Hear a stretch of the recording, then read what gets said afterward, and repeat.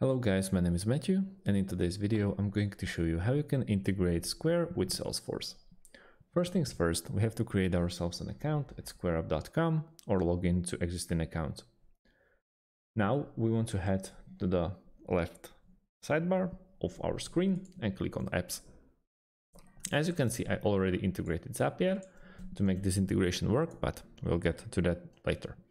We can look for apps straight through SquareUp. So we just visit App Marketplace and we can look for Salesforce. As you can see, there's no option of integrating Salesforce straight through Square. So we are going to use a different approach. We are going to use Automate.io. I will leave the link in the description underneath this video. And we want to go and head in the top corner of our screen and click on integrations.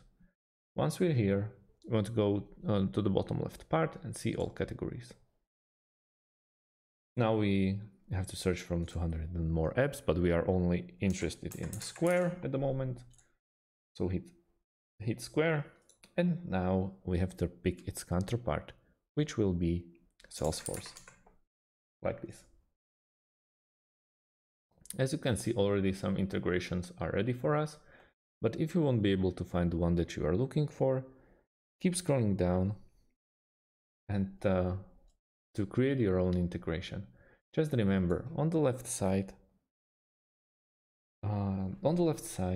of underneath the triggers, keep scrolling down and you want to start with Square actually.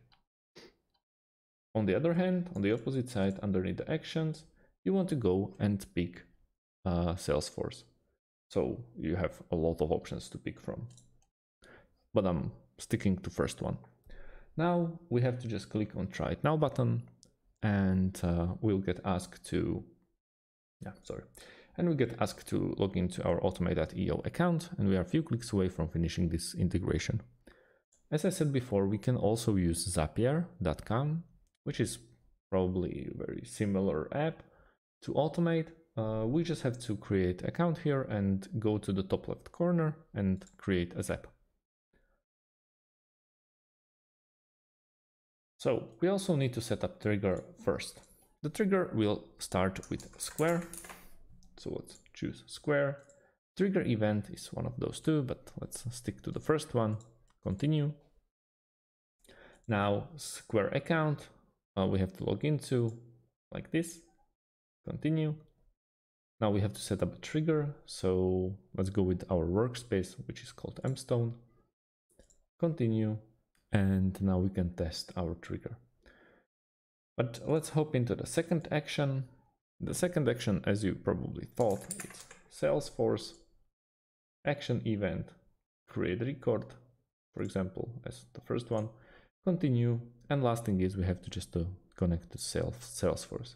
So there are two options. Just remember, I will leave the link in the description to automate underneath this video. So thanks for watching and see you on the next video.